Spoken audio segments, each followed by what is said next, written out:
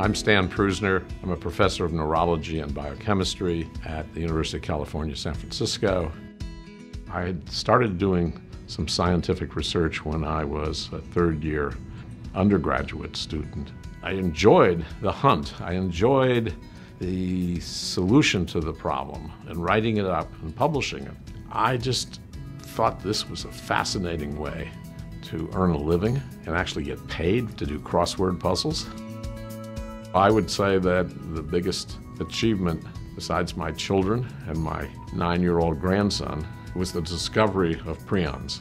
It wasn't a eureka moment where I'm dancing up and down and everything is solved. It was a slow, continuous collection of data.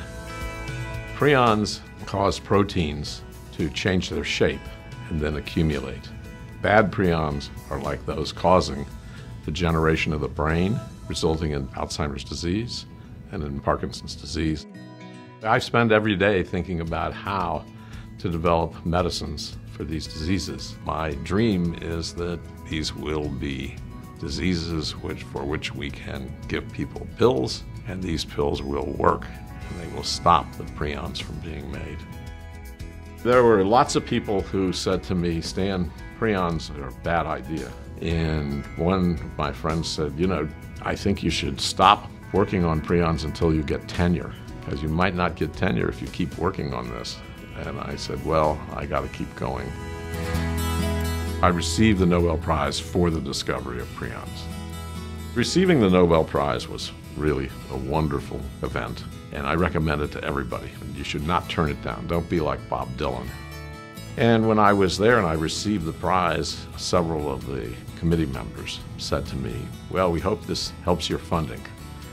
And I think now it's beginning to work. It took another 20 years. I was fortunate enough to be able to follow my passion and to work on this problem for 40 years and never find it uninteresting. Always excited by the next step, the next discovery. I'm so thrilled to be here to receive the Honorary Doctorate at Ben-Gurion University. I have a very big spot in my heart for Israel. This is a wonderful event for me.